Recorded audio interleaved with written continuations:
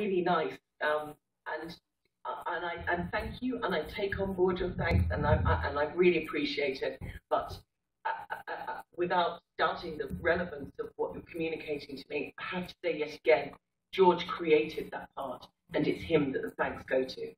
I'm lucky. George.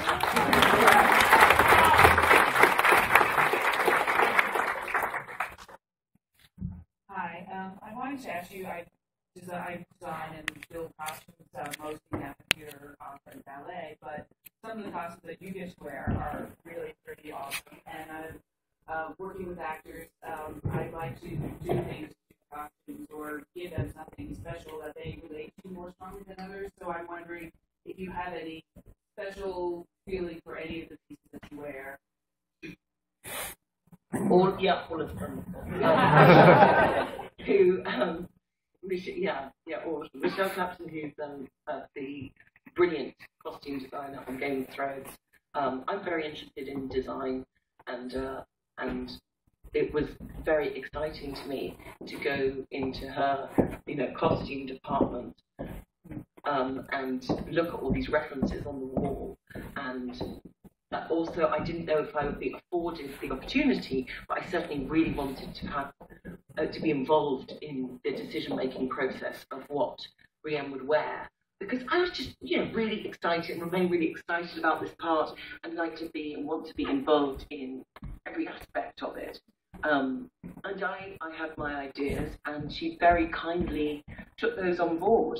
And Michelle Clapton and I have always been on the same page with regards to the way in which she should look, and about not making this character look like a man, but making her look like a woman in armor, and about it not being feminized, about it not being made deliberately more masculine, but instead finding a middle ground.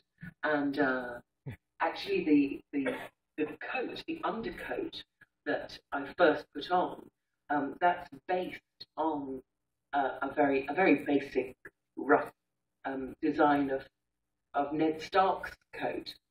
So I thought that was interesting to start with. A total coincidence, but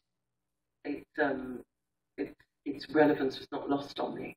And yeah, I mean, I get excited about putting the armor on, and then I put the armor on, and I feel incredible. And then about half an hour later, I'm going, oh, it's too heavy! Why is it so heavy?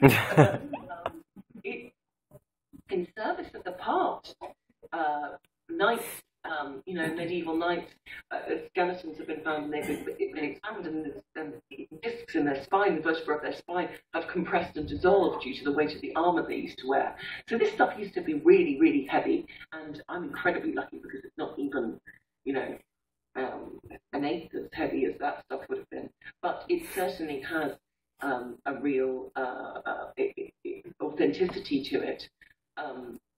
They try to make it as real as possible.